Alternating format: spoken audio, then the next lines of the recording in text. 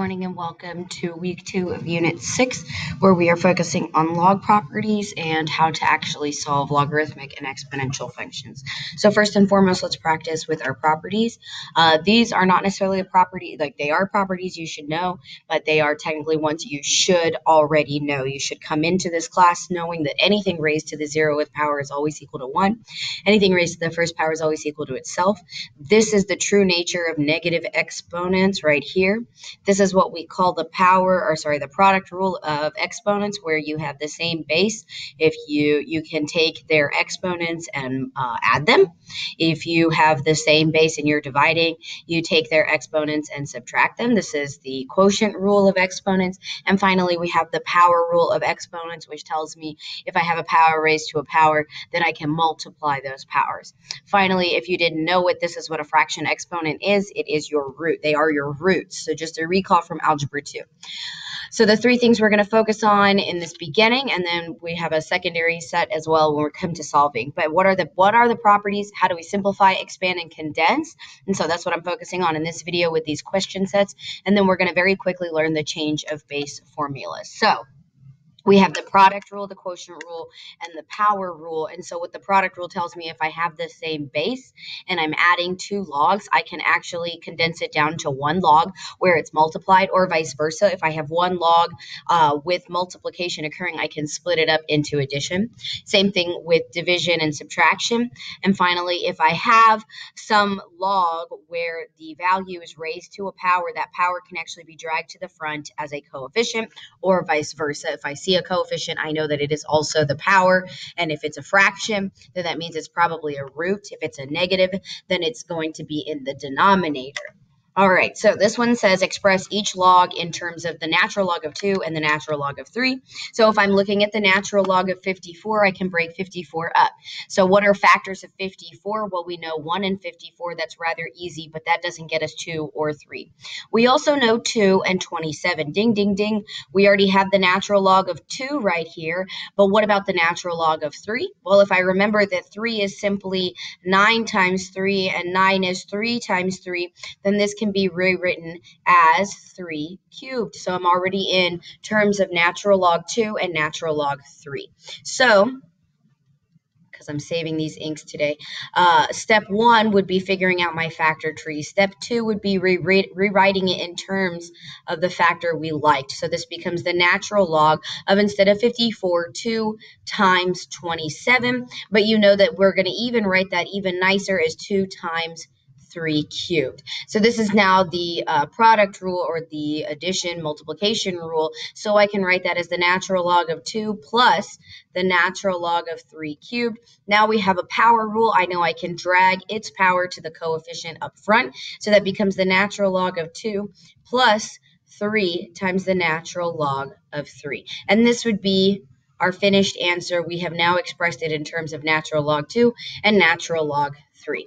If I wanted to verify that I had the right answer, I can check using a calculator. So here we have the same answer, we're good to go. Let's plug it into a calculator. And as you can see, we very clearly have the exact same answer. So we're good to go there. If you are checking at home, I recommend Desmos.com, not /scientific, because it doesn't necessarily give you the correct number of placeholder or decimal places, but I recommend Desmos.com/calculator, actually plugging it into the space where you would graph.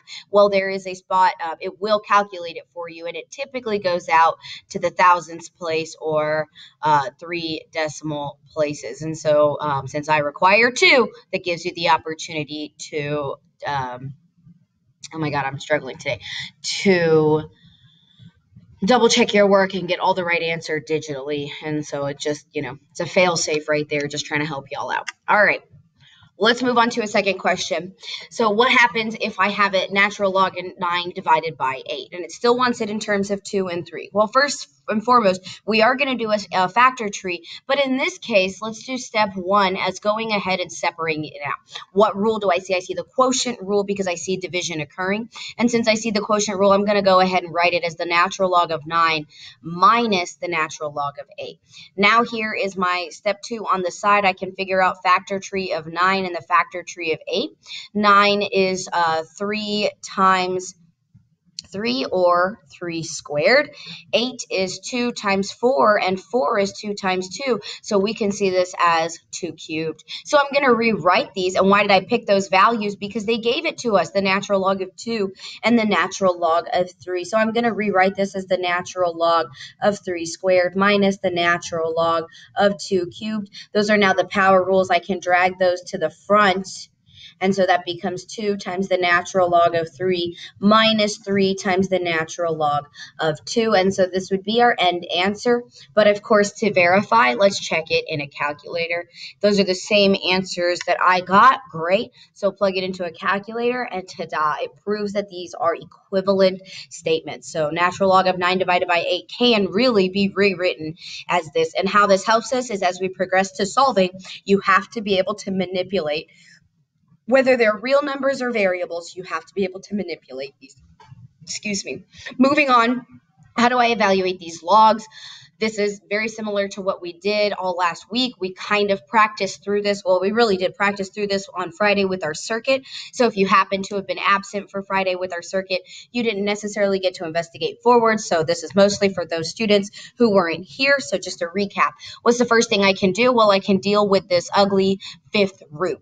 As we now know, all roots can be rewritten as a fraction exponent. So the first thing I'm going to do is I'm going to rewrite it as log base 4 of 64 to the 1/5.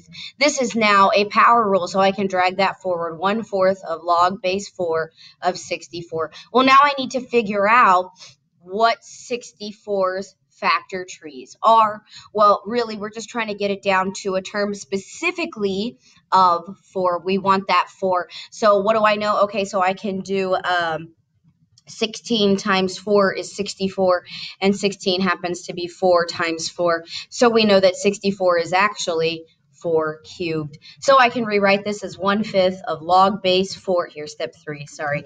1/5 of log base 4 times 4 cubed. I can drag that 3 forward just like I dragged this 1/5 forward. That becomes 3/5 times log base 4 of 4. And we all know that this is going to cancel out.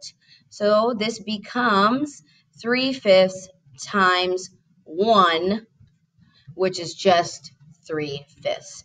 And we can confirm this. We can plug this into a calculator. I think I did not. Okay. Well, if you plug this into a calculator, this original value gets you 0.6, and 3 divided by 5 is 0.6. So we can confirm it that way. If you want to check, go to desmos.com/calculator and plug that in. If you don't know how to get log base 4, there are some buttons at the bottom of Desmos. In fact, let me go ahead and open that up. Desmos.com/calculator. So this is where I recommend. I don't recommend you going to scientific because it doesn't necessarily give you all of the places that we require.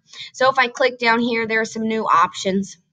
If I go to function, if I go to miscellaneous, I can find log base. And so this says log base 4 of, and we got to get the fifth root of 64 is 0.6, and so is 3 divided by 5, in case you didn't know that fifths are 0.2. So there we go.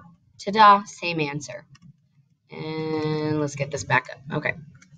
So moving forward, let's evaluate this one. So this one seems scary, but it really shouldn't be that scary because I should remember that there is an invisible e right here. The natural base of natural log is e. So I'm going to drag this 2 forward. So step 1, that's a 1. I'm going to drag 2 forward because I'm allowed to, and I'm going to drag that 3 forward because I'm allowed to. I know that the natural log of e equals 1. So this is going to become 2 times 5 times 1 minus 3 times 1. So that really just becomes 12 minus 3, which is 7. If I plug this into a calculator, I also get 7. Alrighty, let's deal with expansions. So if I expand an expression, I start with something small and funky and I make it large and funky. So what do I see between 12 and x to the fifth, between x to the fifth and y to the negative 2? This is multiplication. So this is our product rule. Okay, so if you need to go back and check that, this is our product rule. So this becomes the log of 12 plus the log of x to the fifth plus the log of y to the negative 2. Now I see my power rule and I'm allowed to drag those forward. When I drag this forward, make sure the negative goes with it. So this becomes 12 times log, there is nothing to drag there, Miss Jag. There is nothing to drag there. We can't do anything with that. That's not an exponent. So this just stays log of 12 plus 5 log of x. And here this becomes minus log 2 log of y. And so there's two ways you could see this. This negative 2 could imply that I was in the denominator, so you would have known it was the quotient rule. Or because you bring that negative with it, you see that we actually have the quotient rule occurring right here. This would have been on bottom. But this is our end answer. This is a finished expansion. There's nothing further I can do to this except maybe do this as 12. 12 could be 3 times 4, and you could split that up, or 2 times 6. But really, that doesn't help you in the end, so I leave it the way it is.